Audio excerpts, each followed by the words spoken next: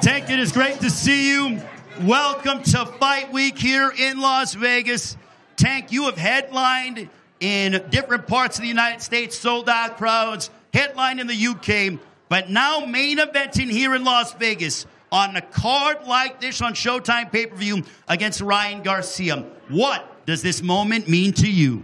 It means everything. You know, we put everything on the line. Coming from where I come from, this is big. You know, I witnessed, you know, Floyd Mayweather, all the top guys fighting in Vegas, and this is the top level, so I'm ready.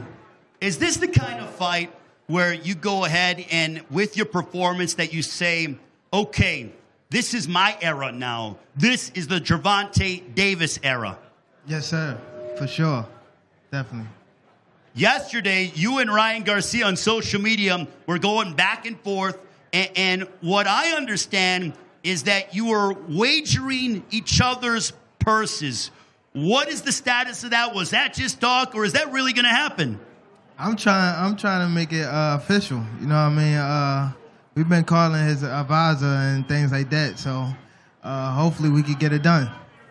Being with your trainer, Calvin Ford, you guys have been together since the beginning.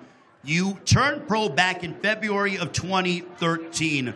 But tell us about the bond that you have with Calvin and your entire team. You guys all seem to be like a family.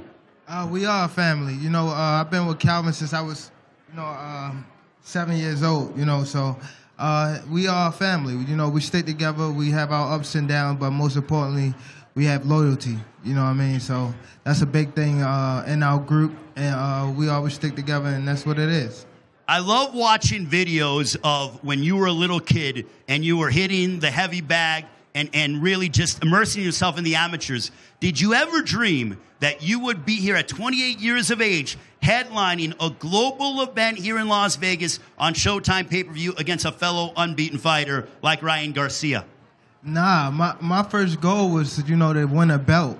You know what I mean? I think everybody that started in boxing, I think that first goal is to win a belt, but never I thought that I'd be in, Vegas having a big fight here. So I'm excited, man. This is a dream come true, and I won't let my people down. Okay, so you're not going to let your people down. So how is it going to go down on Saturday against Ryan Garcia at T-Mobile Arena here in Las Vegas? I mean, you got to tune in. It's something that you don't want to miss. Definitely going to put my works in, and hopefully you come ready. If not, it'll be an early night. Ladies and gentlemen, let's give a round of applause to Gervonta Davis.